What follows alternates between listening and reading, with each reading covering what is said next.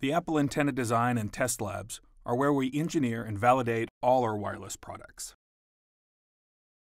The testing takes place here in 17 anechoic chambers. Those are chambers specifically designed to eliminate signal echo. They are the only way to accurately measure antenna performance. The walls are lined with a carbon-impregnated foam that eliminates any extraneous variables from within the room, like signal bounce.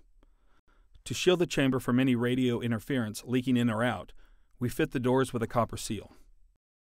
Each chamber is connected to racks of equipment that simulate actual cellular base stations, Wi-Fi networks, Bluetooth devices, and GPS satellites.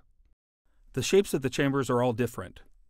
In this chamber, the phone is being tested in what is called free space. To give you an idea of dimension, the reference antenna you see at the center is 8 meters away. This chamber gives us a three-dimensional mapping of antenna performance when in personal use. An individual sits in a chair and rotates 180 degrees on a horizontal axis. The ring that surrounds the person is 360 degrees on the vertical axis and has 64 sensors. Our engineers have logged thousands of hours here, and we've invested over $100 million in state-of-the-art wireless design and test facilities, all with the goal of creating the very best products we can.